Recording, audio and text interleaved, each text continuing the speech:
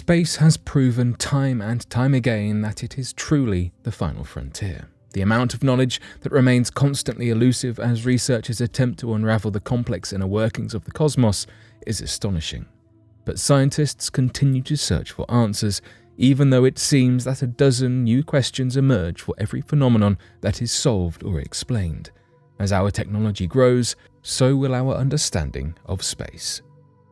So today, here at Unexplained Mysteries, we will be looking at 3 recent space discoveries and what they stand to tell us about the final frontier.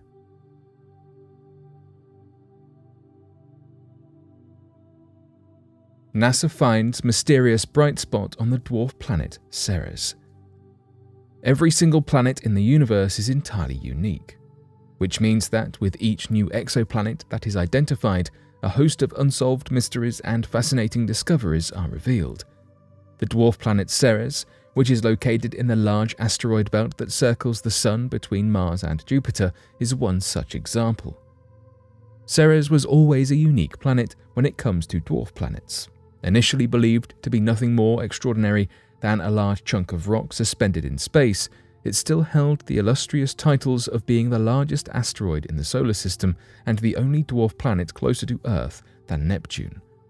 But in 2015, when images revealed mysterious bright spots on its surface, the study of the planet became even more interesting. Photographs were taken of the planet by a probe, hinted at the fact that there might be more to the chunk of rock than meets the eye, as the images revealed strange, unexplained bright spots within the depths of a 20-million-year-old crater called the Occator crater. Detailed study of the spots indicated that the patches were a result of sodium carbonate, which is a form of salt, but exactly where this substance was coming from continued to elude researchers. Finally, after several more years of study, it appears that researchers finally have an exciting answer to the mystery of what could be behind the strange bright spot. New data analysis has indicated that Ceres has been harboring a secret subsurface of briny water under its surface, with an exceptionally deep reservoir of the water collecting under the glimmering Occator crater.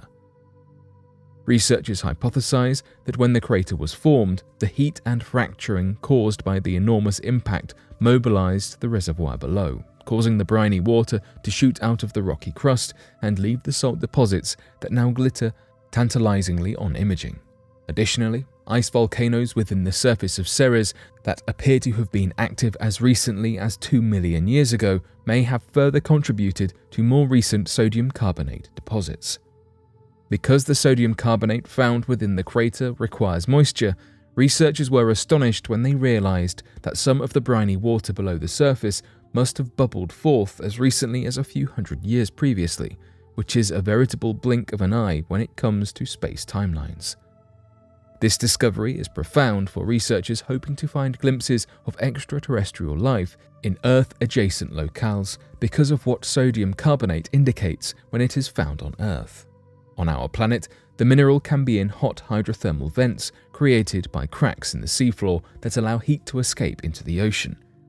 These vents have often been studied with relation to extraterrestrial life because even though they are untouched by the sun's rays, a necessary component of photosynthesis, an astonishing amount of life teems within these seemingly inhospitable conditions.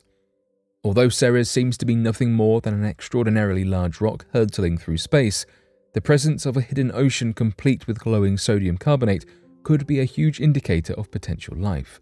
Even just microscopic life would be an unbelievable discovery.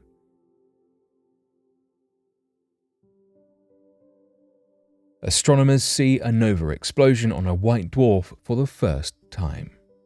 White dwarfs are small stars with very high densities that represent what remains after a star similar to our Sun exhausts all of the nuclear fuel, losing the fiery outer material and leaving behind only its hot core, which slowly begins to cool over the course of 1 billion years or more. Typically, white dwarfs are not much bigger than our own planet, but boast a density of over 200,000 times as great.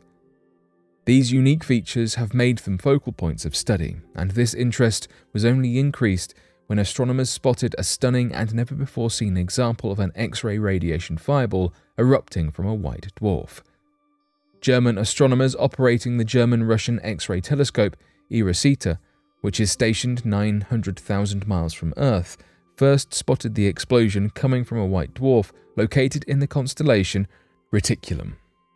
The explosion, which has been named YZ Reticuli, resulted in an image that completely overexposed the photon detector of the satellite due to the magnitude of the X-ray flash. These types of explosions are called nova explosions and typically occur when two white dwarfs are gravitationally bound in what is known as a binary system. White dwarfs are technically burned-out cores of collapsed stars.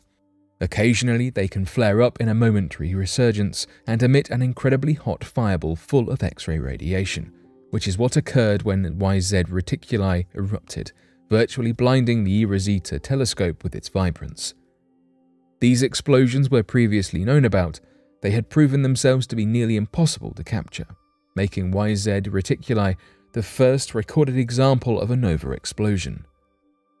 Olli Koenig, with FAU in Erlangen, Germany, led a study of the images and explosion and spoke about just how lucky researchers were to capture the burst, saying, "It was to some extent a fortunate coincidence, really. We were really lucky. These X-ray flashes last only a few hours and are almost impossible to predict, but the observational instrument must be pointed directly at the explosion at exactly the right time." Previously, nova explosions were indirectly detected by X-ray telescopes, measuring strong radiation in previously inconspicuous areas. In former examples, by the time telescopes were pointed in the direction, the blasts would have disappeared, having lasted only a few hours. Having the opportunity to directly observe such an elusive event that has only recently advanced beyond theoretical research is an enormous step forward for science and the study of white dwarfs in general.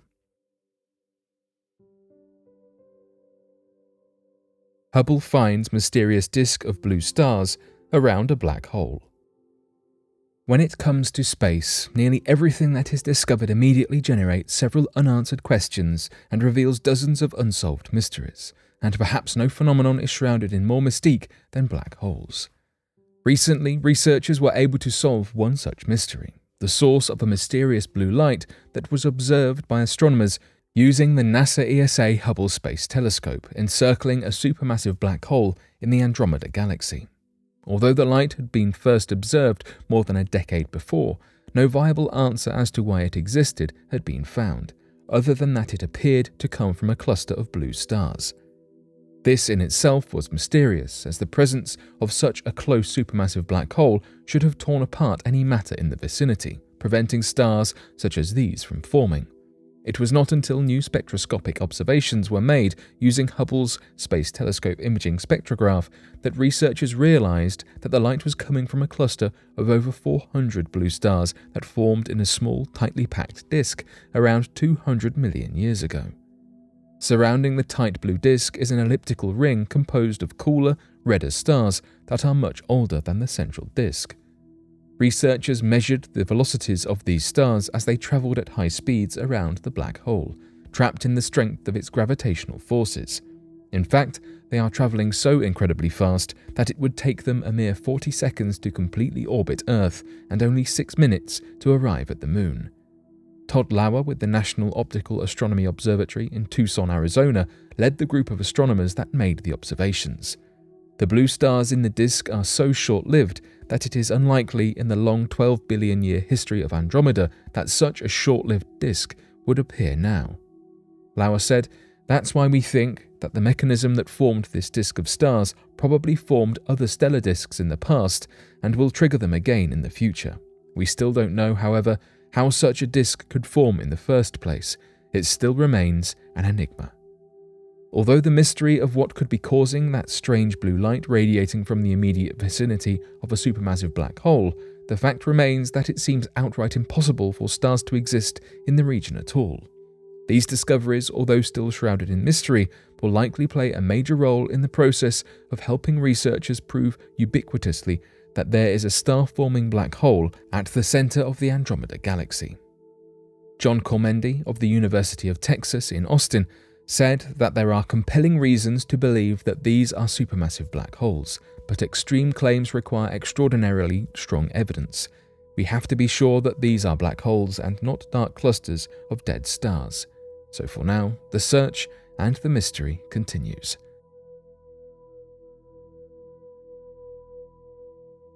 But what do you make of these recent discoveries?